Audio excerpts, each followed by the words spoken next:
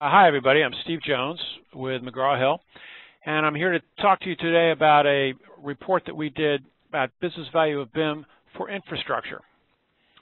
I've been in the industry my entire career. I was 20 years as an architect and 3 years with a technology company, and now I've been with McGraw-Hill for the last 11 years doing research on our industry. McGraw-Hill Construction is part of McGraw-Hill Financial overall. We have 6 different divisions, and we're the largest of our kind in the construction industry in terms of information. And hopefully you know us by some of our brands, E&R, Dodge, Suites, Architectural Record. Part of my responsibility is to be developing research for us, and I've been working on these smart market reports for many years. And these are all free because they're sponsored, and so you can go to our analytics store and download any of these that you want to, the full copies of them on many different subjects. What I'm here to talk about today is one that we did about 18 months ago, just about looking at BIM and how it's being used for infrastructure. We've done studies since 2007 on how it's being used in the vertical market, but it was really growing in terms of how it's being used in infrastructure. So with the help of Autodesk and with the ASCE, we did this study. And again, this is the full version's free for you at analyticsstore.construction.com.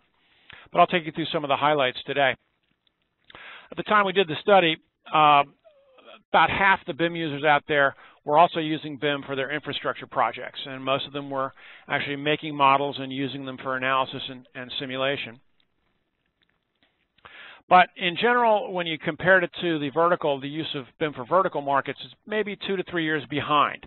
And you can see that here in the length of time that people have been using it for all project types.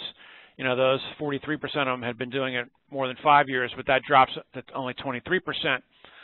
Who've been doing it that long for infrastructure projects, and most people really only had a couple of years experience here, 1 or 2 years in infrastructure. In terms of the implementation, which is the thing we measure once you begin using it for infrastructure, how much of your infrastructure work are you using it against, those who are using it for more than half of their infrastructure work, we consider those to be the really heavily committed groups. And we asked people to look back 2 years and how many of them were that really committed group. Really only 16%, but that grew over time, and the projection 2 years in the future really is almost 3 times as many people. Over half are going to be using it for over half of their infrastructure projects. So it's really getting a lot of traction among people who have begun to use it. And that's across all these different types of projects: dams, wastewater, energy, rails. In some cases, they're going to be tripling the amount of projects that they're doing with BIM. So once people start using it for infrastructure, it really gets traction.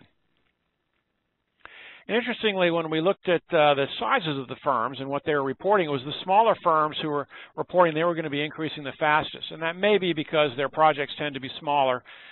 Nobody wants to or can really functionally introduce BIM in the middle of a project. So the shorter duration and faster turnover projects probably makes them a little bit more nimble in terms of how many more projects they'll be doing.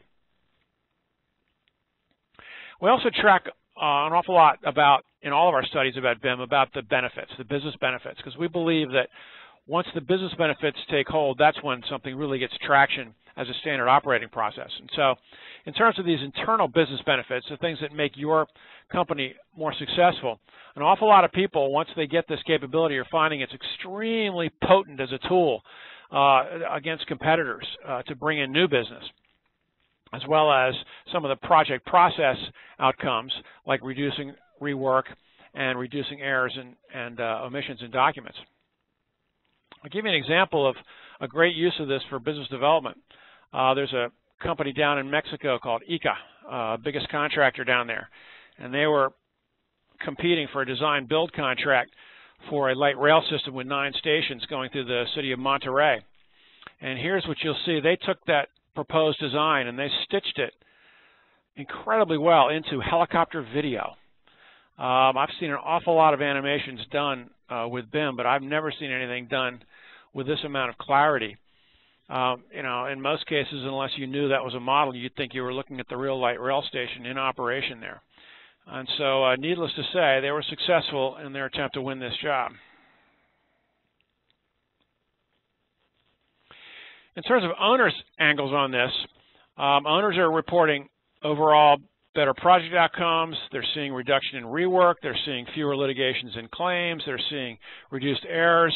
You know, owners, once they go through a project like this where a lot of the work has been done in modeled format, they are very happy with it and they want to do more. In terms of those project-oriented benefits, these are ones that people are getting at either a high or a very high frequency. You'll see spatial coordination, much like it is in vertical, is incredibly important, especially in these urban environments where there's an awful lot of work around existing infrastructure that you have to weave your new work into and do renovation work too. Structural analysis, obviously very strong. And then here, you'll see a very strong vote towards greater client engagement. And I'll show you a couple of good examples of that. If those of you who are familiar with Parsons Brinckerhoff's work in Seattle, putting in a tunnel to replace an above-ground double-decker highway through the oldest part of Seattle, right along the waterfront there, they were able to actually model everything underground and engage all of those important client groups in something that could have taken years to do. They were actually able to do much more efficiently because they could bring people right into the underground space and show where here the crown of the tunnel is proceeding under all the existing structure, all the existing foundations, all the existing utilities. They could actually demonstrate that they'd be able to do this. And they could actually show animation how that underground drill would work. It was very compelling. And then they were able to do, of course, a drive-through where they would fly down into the city. They built a model of the entire city of Seattle and took people all the way through the whole several-mile length of tunnel and were able to show the safety features and things of that nature. So incredibly compelling as a way to engage people by having modeled the work.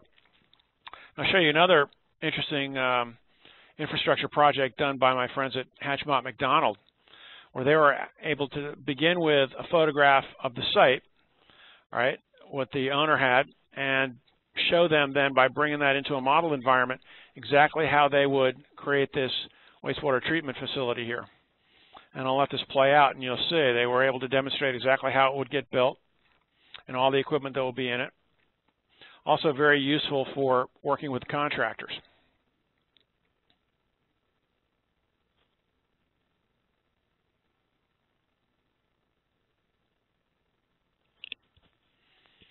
Showing the rebar, poured in place concrete, finishing it out, and very high resolution about all the interior equipment.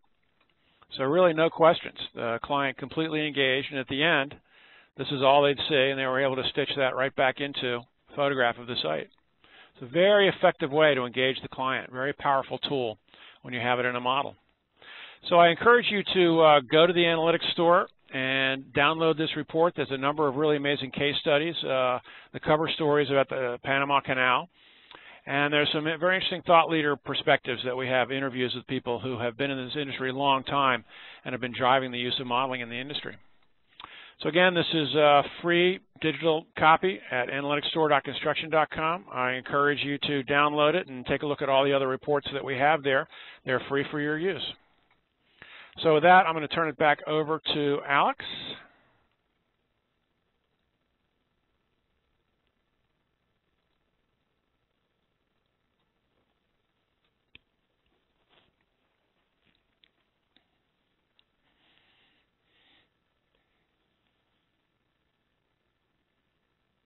Thanks, Steve. Can everybody see my screen? Not yet. Okay.